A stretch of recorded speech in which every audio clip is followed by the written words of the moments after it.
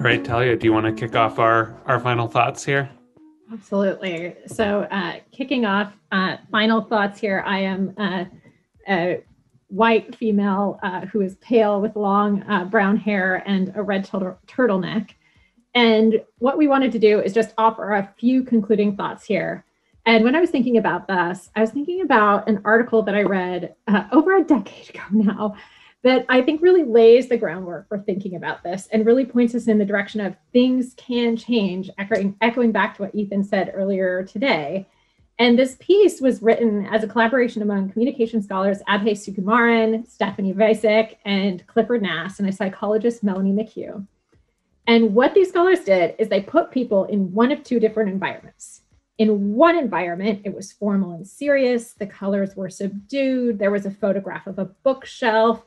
The CAPTCHA asked people to use words like understanding and appreciate. And the comment box said, please enrich the discussion. The other environment was casual and informal. It was a colorful palette, a picture of a sandbox. The CAPTCHA used words like sloppy and complain, and the comment box said, got something to say? And what they did is they tried to figure out how do people act in these two environments. And wouldn't you believe it, they act totally different. The design of these spaces can have such a profound influence in terms of what people do. And over the past 3 days, I think that all of us together have created this particular digital environment. And for me, and I hope for you as well, this environment has been thought-provoking. It's been experimental in all the ways that grand experiments are, where, some things didn't totally work. And we love that you guys rolled with us on those. And other things were just so meaningful and deep. And I love the connections that we were able to establish and collaborative. And I really look forward to working with all of you to envision and create the sort of digital spaces we want to see in the future, the sort of spaces that help us function as better societies and better publics than as atomized individuals. Amen.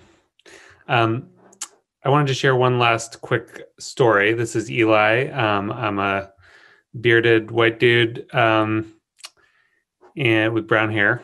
And I want to tell you about my grandfather, who was a German Jew who fled to the UK during World War II. And one night he got a knock on his door and there was a policeman there. And he said, Mr. Pariser, you have 5 minutes to gather your belongings.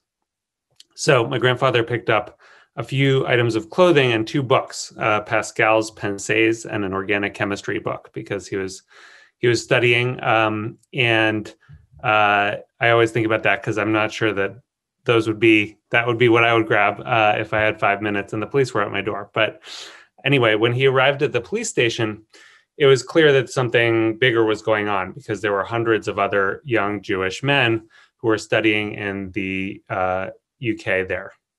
And it turns out that Churchill had thought they might be German spies, and so he ordered them imprisoned. And my grandfather all of a sudden was being treated as a prisoner of war. And he was put on a boat headed across the North Atlantic with 300 other men. They were in the hold. It was dark. There were no lights, no bathrooms. He remembers what it sounded like when torpedoes would whoosh by because there were Nazi submarines in the area. And the boat that left the day after him sank.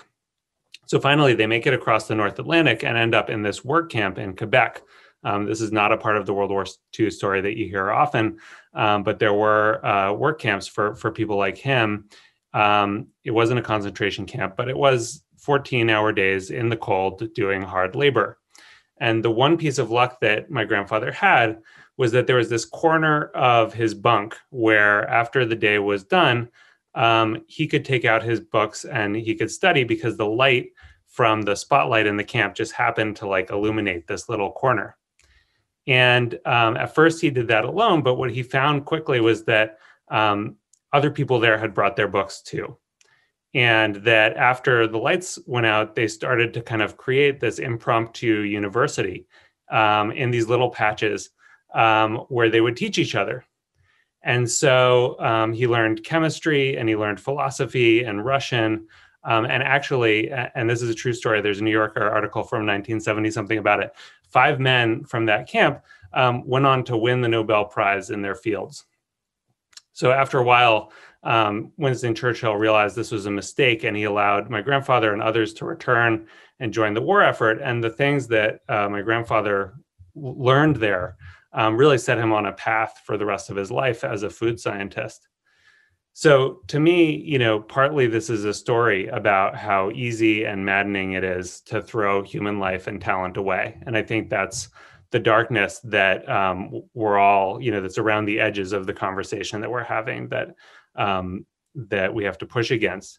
But partly, to me, it's a story about how even in those dark spaces, there are these little patches of light where we can share ideas with each other, where we can come together. And our job is to build and grow those patches of light. And for me, this week's conversation has been one. So I'm so grateful to all of you for the light that you've brought to it.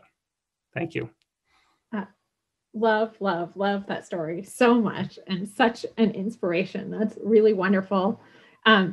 Let me start by thanking Eli so much, because a big part of his vision has been articulated in this. So if you could join me, I think we can take a quick minute off of mute to give a big round of applause to Eli and to thank him for all of his work and leadership in putting this together. So. Yay!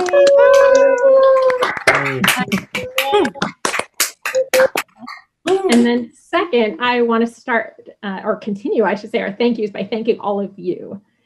This has been an incredibly rich and provocative few days, and we learned and we were challenged and we were inspired. And that's partly the bounty of all of these wonderful ideas. And it's partly the chance to meet so many of you. It's easy to feel like we're missing things because we're not in proximity with one another. And certainly that I feel that right now. But it also highlights for me that there were things we were able to do in this virtual space that we might not have been able to do, in ways that we were able to connect that we might not have been able to in physical space. So I'm delighted that I was able to share this experience with all of you.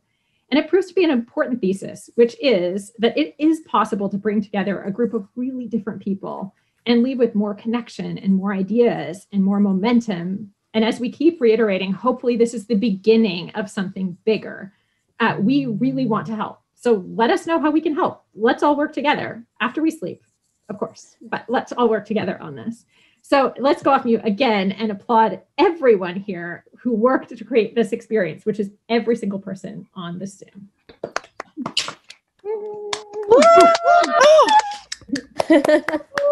Good team. Well, we're off mute. Let's thank Talia as well. Talia's been an intellectual inspiration for this whole thing. Thank you so much for your partnership on this, Talia. Thanks, Talia. All right, just a few more final thank yous that I want to share. And one note that I want to say, we've learned a lot from this experience. Thank you for your patience and your feedback. And we've got a survey going out. We really want to know your honest feedback about what can be better when we do this again. One thing we're particularly interested in is that we've noticed that while our participatory groups were curated for diversity, especially racial diversity, that didn't always manifest in practice. And so we're thinking about that. If you feel like it, we'd love to welcome direct feedback on what would make this a more welcoming space going forward, especially for Black and Brown folks. But back to thank yous.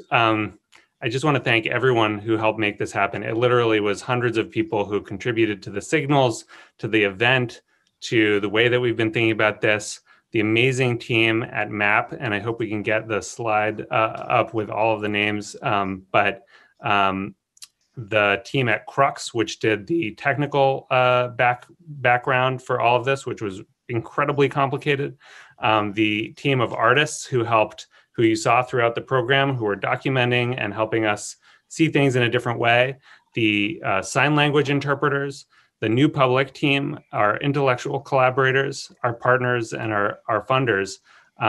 This was really something that took a huge amount of energy from a ton of people.